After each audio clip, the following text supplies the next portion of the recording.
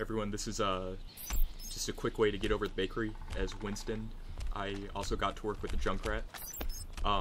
Along the wall, most of this is all just sliding terrain where you will just be repelled off. At first I thought I could maybe get it to slide slowly so I'd have that 6-second cooldown to send me over the wall. But I ended up slipping onto a couple different points. This plank, and down here the flower box with the bastion unit you can stand on. This guy also. All of these points you can stand on. So once you get up there, and it's pretty easy to do if you just, oops, I say that and then immediately mess up.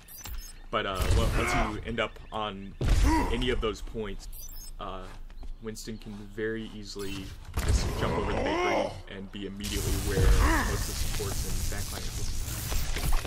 So if you can coordinate that with your team, if you can send a Junkrat over at the same time, you can probably do some major damage to all the people who are just facing forward watching this diligently.